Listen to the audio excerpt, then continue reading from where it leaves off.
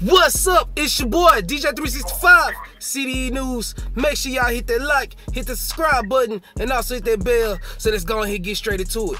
Who we got in the building? You got Miss T in the building. Don't play. What's going on, Miss T?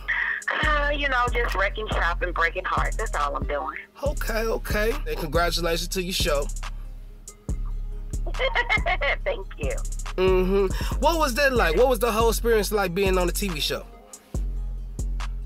Well, the experience of being on television is it's like anything else. You gotta love what you do in order to enjoy what you're doing. So I love being in the spotlight. I love having light, camera, action on me. So it worked out perfectly. Like having a family full of talent, the singing, the dancing, the rapping, holding the camera. Was it like having a Jackson 5 family?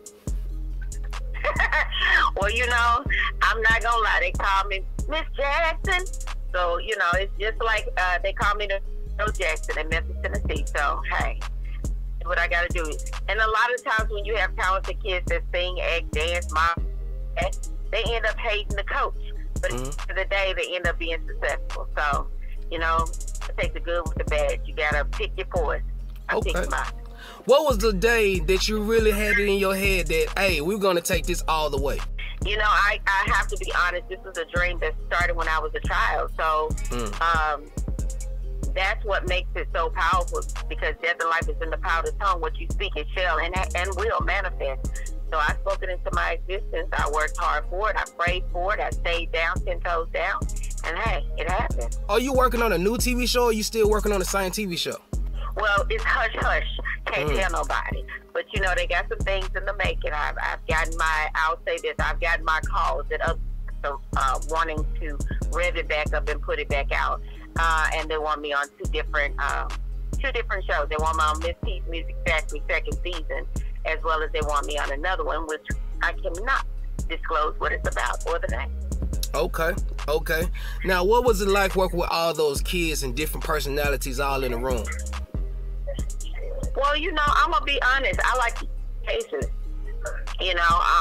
Some people will come in, been in gangs. Some people come in, just afraid of the stage. So when God gives you a gift, and, I consider that a gift, to be able to touch lives. It was my calling, working with people from all different walks of life and showing them, that you can do anything you put your mind to.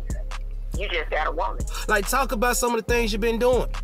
Well, I just got back from Little Rock, Arkansas.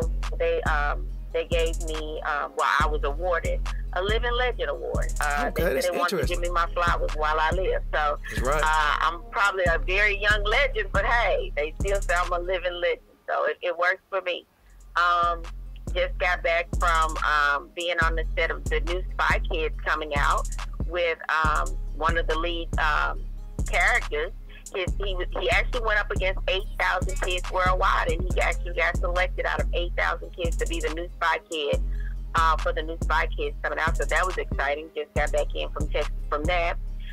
My girl group Karma is now back together and possibly going to work with this really hot hip-hop group out of Memphis, Tennessee called STMG. All right. So y'all be on the lookout. It'll look like I got a girl and a boy group. Y'all ready for that? All right, now shout out to STMG, by the way. Now we're talking about Karma. Now Karma, we just had a quick interview with Karma not too long ago, and that was like, you are the musical genius. You're the one that's really like putting it on them, stepping everything in the studio, making sure everything come out right. Like, is it hard to really come with all the material for the group? It is.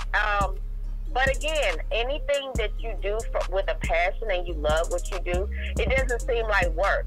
But if it, so is it hard? Yeah, it's hard just keeping a group of girls together. That's hard within itself, let alone letting it be part of your family.